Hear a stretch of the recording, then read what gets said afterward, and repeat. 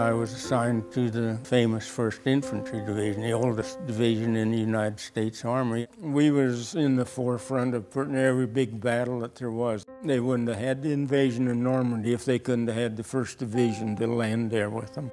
The darkest, most worthless feeling I ever had in my life came over me at the time I was taken prisoner. And you can't imagine how worthless I felt, feeling like I'd let my country down.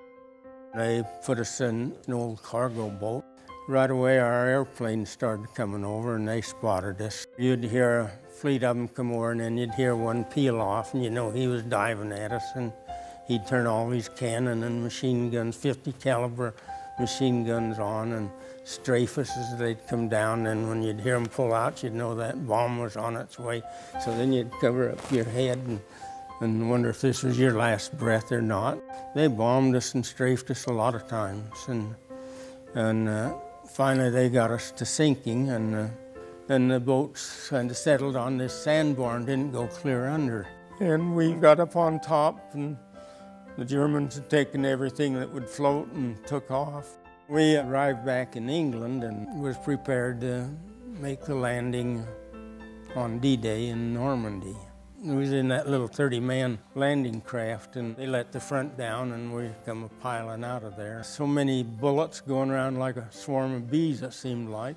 There were so many that had been killed in the water that the water right next to the sand on the beach had turned a blood color. There was that many people that had been killed before they even got to the beach. We took the ground where the Normandy Cemetery is.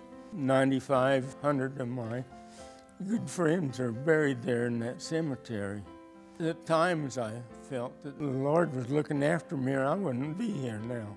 This one particular time we was out going across an open field and they hit us with a whole bunch of mortar, and one lit right beside of me, and that thing was a dud. It didn't go off. And how do you account for things like that so many times? You get to thinking, well, my word, I shouldn't have lived through that, you know.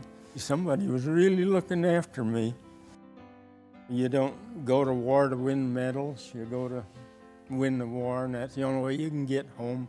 You get all these medals, you know, the Good Conduct Medal and the Victory Medal and all the, you know, there's a dozen medals I could wear, I guess, if I wanted to, but they didn't mean much to me, like the Silver Star and the Bronze Stars and the Combat Infantry Badge, and those mean a lot to me because I know where they come from. I met Quentin back in my teenage years, and of course the Murdocks were early pioneers in our area. I just had this desire that I had to farm.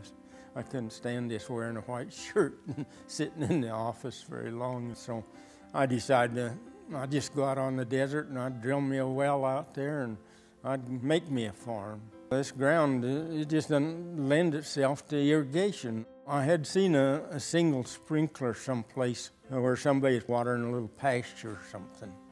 And I thought, I wonder why that wouldn't work on the whole farm. And since it was a hopeless situation to me, it seemed like I went and ordered a sprinkler system for the whole farm.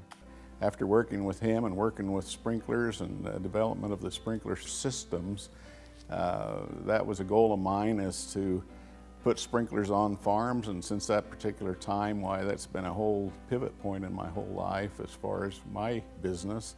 I found myself unemployed kind of in the winter time. The winters are quite long up there, and so I started building some cattle pens. And a potato processing plant came to Blackfoot, and I figured, well, they must have a waste product, and I know cattle like and do well on potatoes. So I'll go in and see them and see about getting their waste product. And I went in there and they let me have it. Quentin's always been a hero to me, and I think a lot of time the reason he was preserved, I think, is for what he's done in our area and to the people around him, and he's been a great example to everybody.